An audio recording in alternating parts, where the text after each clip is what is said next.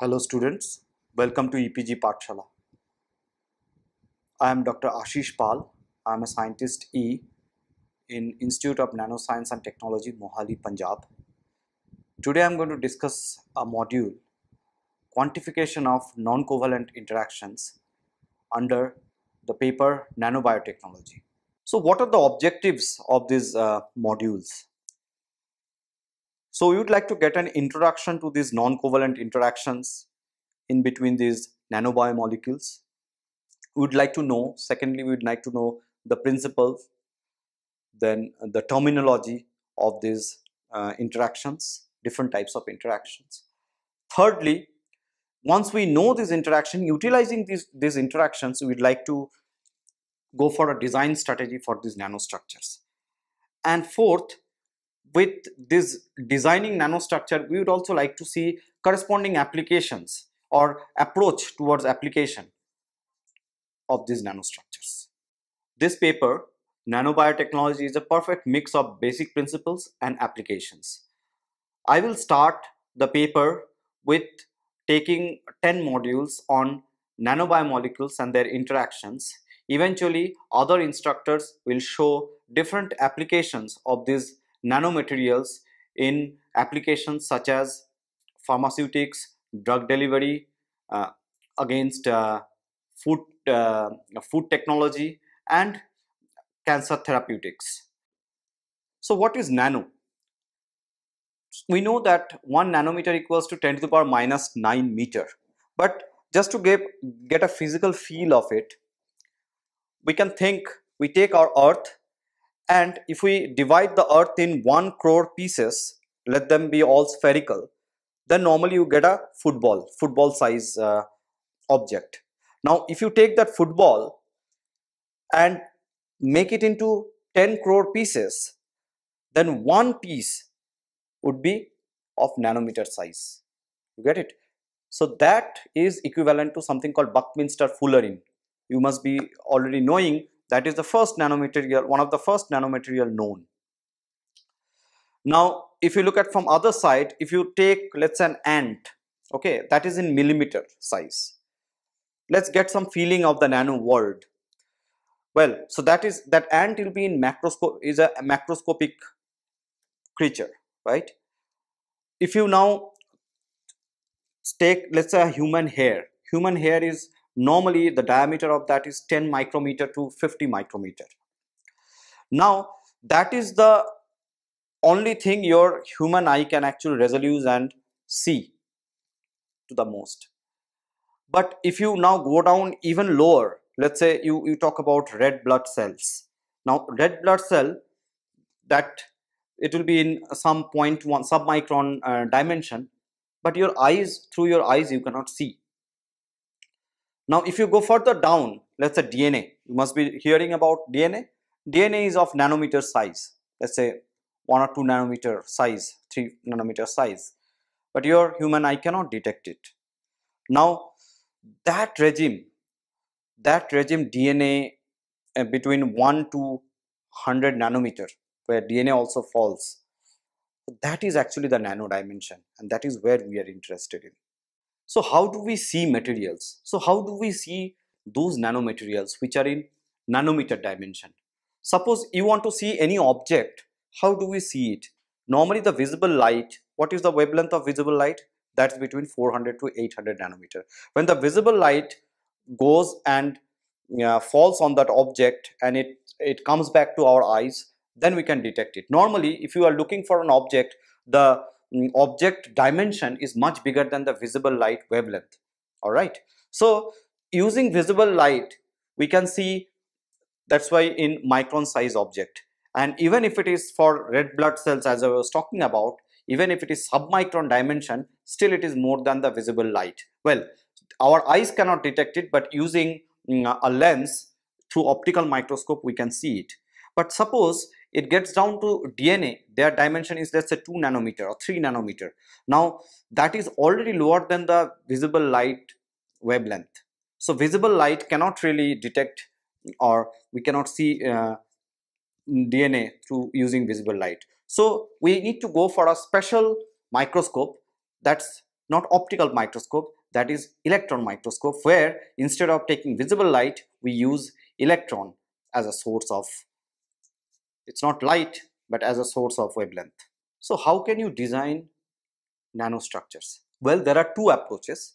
One is top-down approach. So basically you are having a macroscopic object and you are engineering down the material to the nano scale. The another approach is bottom-up approach, and that is where I, being a chemist, would be interested for. So what we do is that we assemble molecules which are in sub-nanometer dimension to larger object in nanometer dimension, in different regimes of nanometer dimension. So we start with atoms, and those atoms we connect covalently to molecules, and these molecules, if we can self-assemble into larger molecules, that is something called supramolecule or supramolecular aggregate, that will give us a control on making nanostructures in different nanometer regime. So eventually we can actually take it in a bottom-up approach, we can take it to something like mimicking some kind of organelles, or we can also make it to making artificial cells. So a lot of things can be done if we follow this bottom-up approach uh, to make or design nanostructures. So what is supramolecular chemistry? We all know about the covalent bond formation. Here you can see these two building blocks which are colored blue. They come together and form covalent bond. Normally this covalent bond formation involved high energy and stability of the product.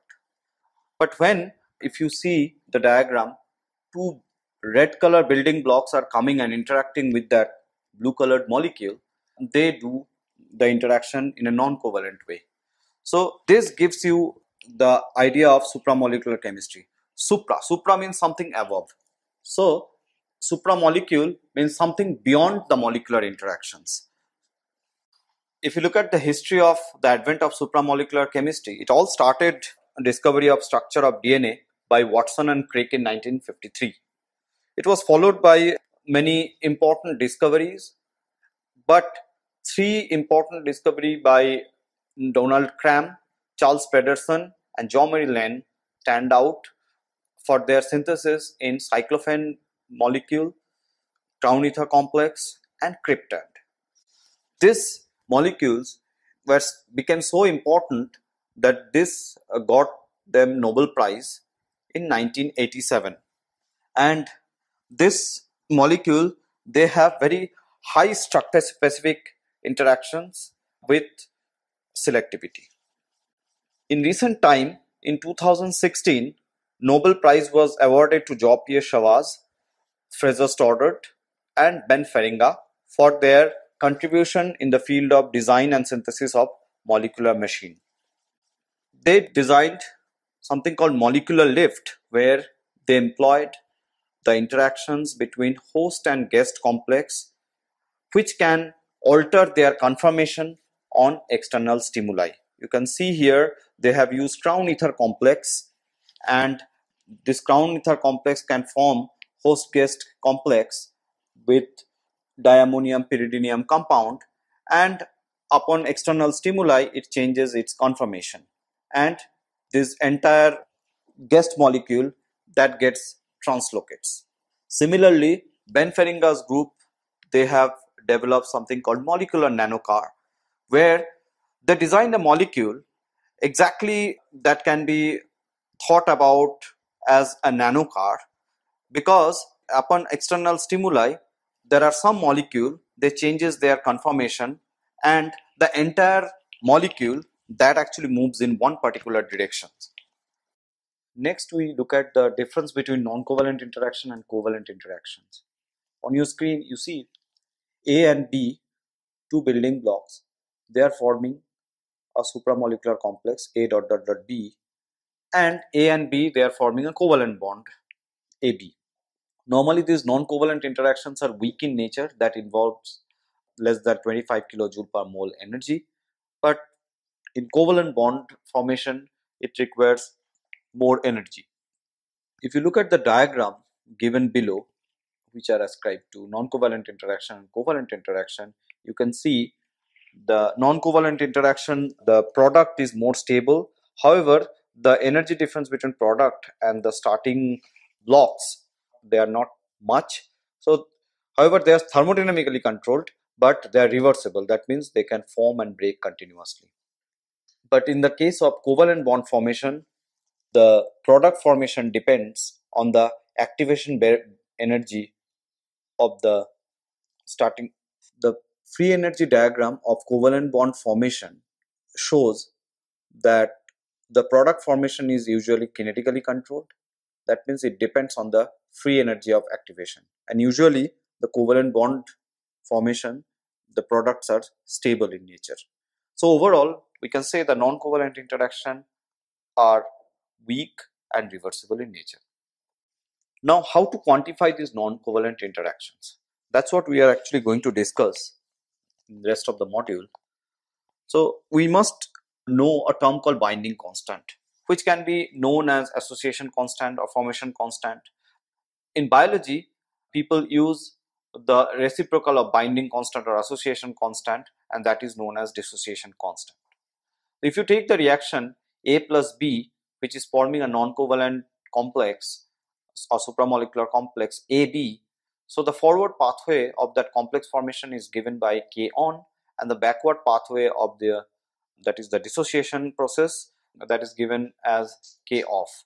And the overall binding constant or association constant, that is K, that can be given as K on by K off, which can be equated to their equilibrium constant of the complex divided by the equilibrium concentration of A into equilibrium concentration of B. This K, which is the association constant, this can relate to then if we plug it in the thermodynamic equation, that is delta Z0 equals to minus RT ln K, we can actually get the free energy of the complex formation. In biology, the reciprocal of this process, that is the dissociation process, people in biology, there is a common trend that they denote the process by talking about the dissociation constant Kd.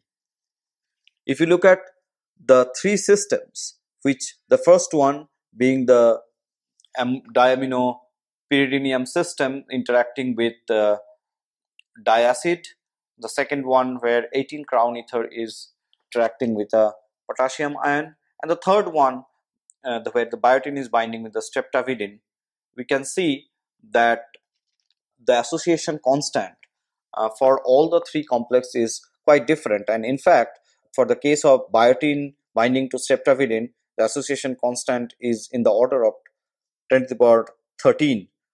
Now, what does it say? If you now convert that into corresponding free energy of the process, you can see the free energy changes in all the three systems from minus 18 to minus 76. Now, this can also translate into the other parameter. That means you can say that for the complexation to happen 100%, you need much lower concentration in the case of the biotin streptavidin complex, because this is very stable, or you can say that the binding constant is very high. So it can happen in even nanomolar concentration. However, in the other cases, like where diaminopyridinium is binding with diacid or dicarboxylate, that is involving a concentration which is molar in nature. Now, how is the relation between delta Z0 and binding constant? You can see if the binding constant that changes the order, you can see the how delta G changes. And in fact, if you plot delta G0 with log K, you can always get a linear plot. So far we have seen a binding constant for one single reaction. What happens when the binding constant of consecutive reactions are involved? So you can see the corresponding reaction where M, which is solvated by water, that is reacting with L, and this is the first step. That's why the association constant has been given as K11, and it forms Ml complex and water gets replaced.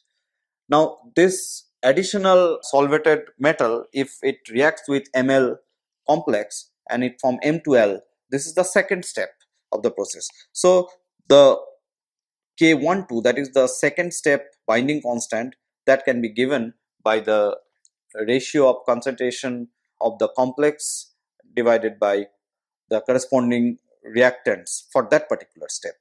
However, the overall binding constant, which can be termed as beta 12, can be given as K11 into K12. Eventually, if you can take a log of that, you can actually say that log beta 12 equals to log K11 plus log K12. So how can you determine the binding constant? There are many techniques known for determining the binding constant. However, each technique can be applicable on a specific concentration range, or they are involved with typical range of binding constant. If you say NMR you can employ to get binding constant in the order of 10 to the power 2 to 10 to the power 5, which involves samples in the range of concentration 1 to 100 millimolar. However, UV-Vis and fluorescence spectroscopy can determine a very high binding constant, and they are very sensitive, so you may not require much sample. So your sample can be in between micromolar to nanomolar range.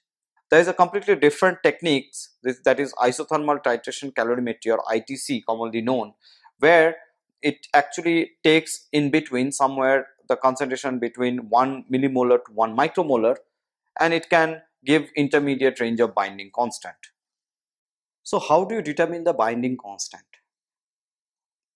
So one approach of determining binding constant is that you calculate the equilibrium concentration of all the species and then plug it in to get the thermodynamic parameter and get the binding constant. And this approach is used in many spectroscopy like UV, fluorescence, NMR, etc. There is also another approach, that is a calorimetry approach, where you measure the heat of complexation and you get all the parameters once you process the data of heat of complexation. So how do we experimentally measure binding constant? For that, if you are measuring A plus B equals to AB supramolecular complex, so what we have to do is we take one binding partner at particular concentration and we titrate with the other binding partner, that is B, and we monitor the entire process using NMR, UV-Vis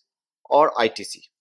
And what we plot is, on the y-axis, percentage formation of the complex with respect to B, and another side you put total concentration of A. And then we fit this curve, and by the curve fitting there are different softwares available, we can find out the binding constant. Let's say for this, the curve, the Ka is determined to be 100 mole inverse. If we are determining binding constant from NMR, so normally this binding process and the NMR time scale, this two time scale becomes very important. So there are two possibilities. One is the binding process is faster, that the exchange is faster than the NMR time scale, or in other case the binding process is slower than the NMR process. So the right side shows the binding process slower than the NMR process. So then in that case you can find out all the species present in the equilibrium concentration, species due to the complex or free species, all you can see. However, if it is faster, which is given in the left side, so what you will see, the NMR cannot really distinguish, and NMR will show you an averaged peak or chemical shift particular point. So what eventually we'll look at in the curve, where you will plot B with the chemical shift intensity, and you can see the intensity goes up. In the case of slower exchange, which then the NMR time scale, which involve tight binding of the species, the binding constant can be directly evaluated by the simple integration of the bound and the unbound host and guest. However, this is not in reality, and most of the supramolecular complex, their exchange is very fast, or the the dynamics is somewhere in the intermediate range, which is comparable to NMR time scale. That's the reason you always get to see the average of different species, and the chemical shift also changes.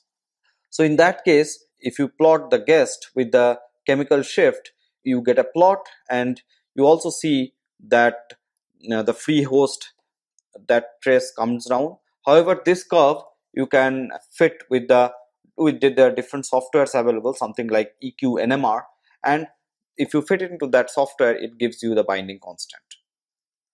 We can also find out the binding stoichiometry of the complex using job plot. For this experiment, what we do is that we take total concentration of host and guest constant, and then we change the host and guest ratio and measure the NMR or UV signal. And in NMR we measure the signal chemical shift, and then we plot the mole fraction of host, and in y-axis we plot the concentration of the complex, and we get the following, where there is a peak which appears. Now if the peak appears at 0.5, then it can be 1:1 complex. If the peak appears at 0.66, then it can be 2:1 complex in favor of host. Another interesting feature is the shape of the job plot. Now if the job plot is very sharp, you can see from this following graph, you can see there the job plots, sharp job plots indicates very high binding constant. However, you can see that K11, which is 100 mole inverse, that gives a very broad job plot. So that involves with lower binding constant. Next, we look at determination of binding constant from UVV spectroscopy.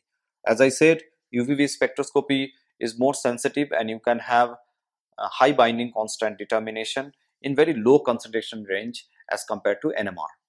Let's take the simple case where when you are forming host and guest complex, only that complex has absorption band. The other two, they don't have absorption. So if you look at the example where iron binding ligand, both of them doesn't have any absorption band, however the complex has color, and it shows with the titration of iron into the ligand, you can see the absorption bands develop.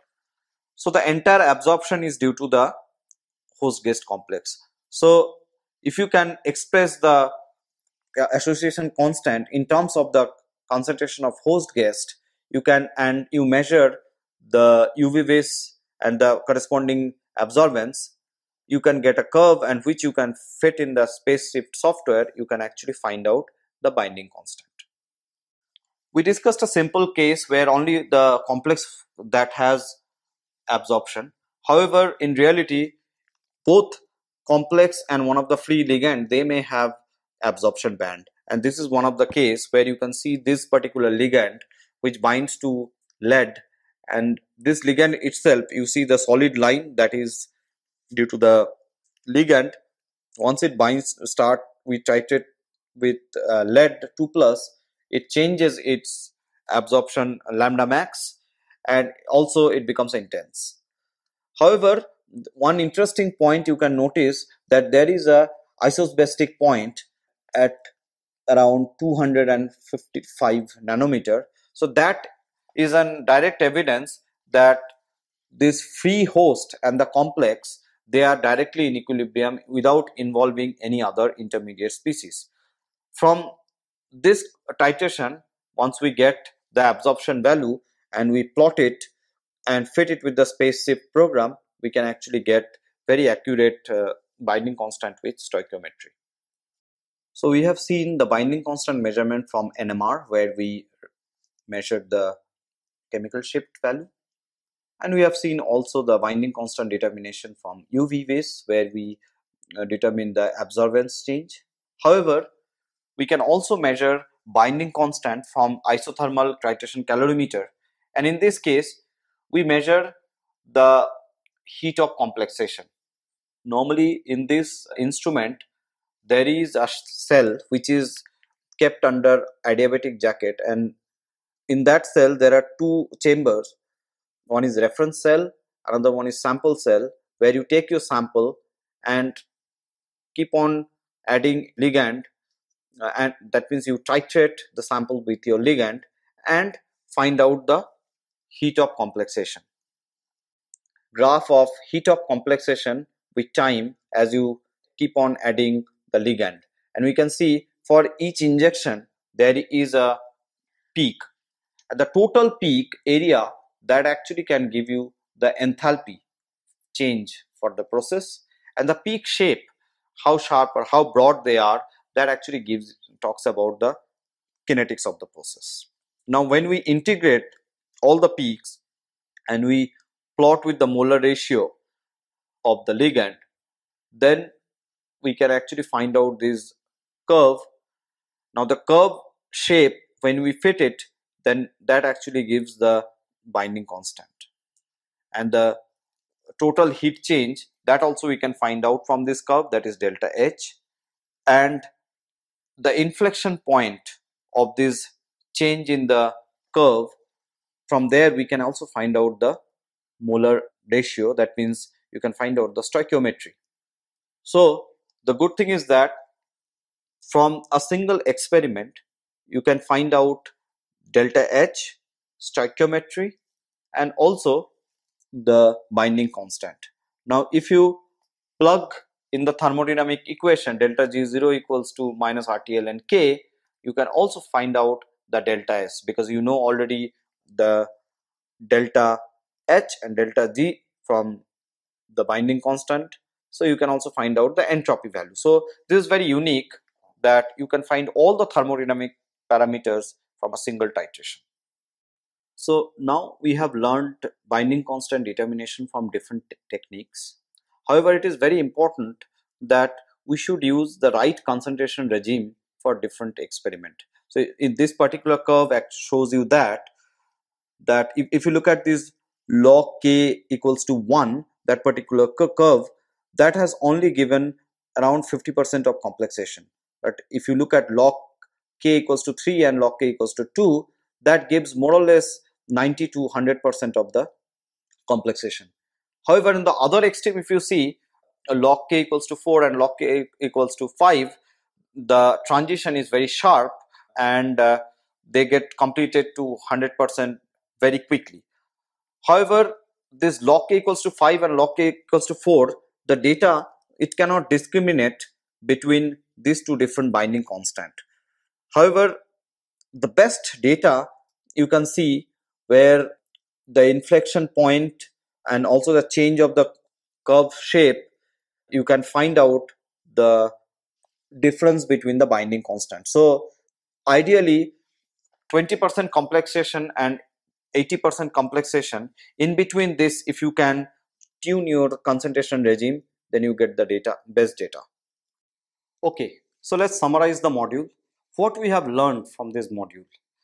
So we have learned about binding constant and different definition of binding constant, and how this binding constant can be measured using different techniques, and different techniques like UV, NMR, calorimetry.